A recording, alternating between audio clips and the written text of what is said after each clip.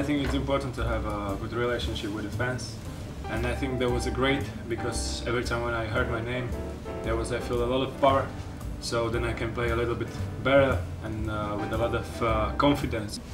I think the support of the fans is very important to us players, because you feel the atmosphere and like what you said, you get better, you get more motivation, and I think without the fans it's not football, you know. You need the support to play better, and football is all about the support and about the fans. It's a different sport, like with supporters or without. I have a lot of friends who live in Denmark, so I ask my friends about life, about the people and about the culture. So they told me here in Denmark it's a very nice people, it's very friendly. The most important things for me, you know, when can I live, what can I do here, so I just ask my friends about the live here, and then I can say, okay, it's the truth, here is a very nice people. So I think so far the experience with the club is fantastic for me. Like it was wonderful because I came here and we win almost every game, and it was a big success, I think, for the team, and also the Europa League games against Fiorentina. I think this is a history, like big history for the club, and I think until now everything went well, and I'm happy to be here, and yeah, it's a great club. Yeah, of course I think it's my family and it's my friends, because it's important for you to feel like at home. But it's good if your family come here and visit you, you feel better.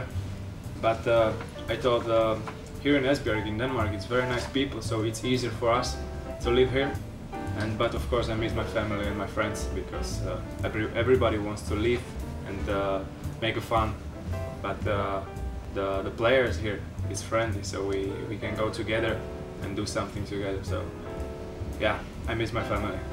I think the hardest part to come to a new club is more the part outside football, because yeah, you need to fix like what Martin said, like the apartment, all the stuff, the car and everything.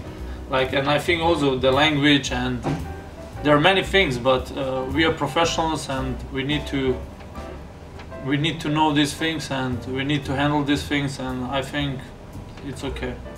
In Esbjerg, of course, I need to speak with the guys, the four guys in front of me.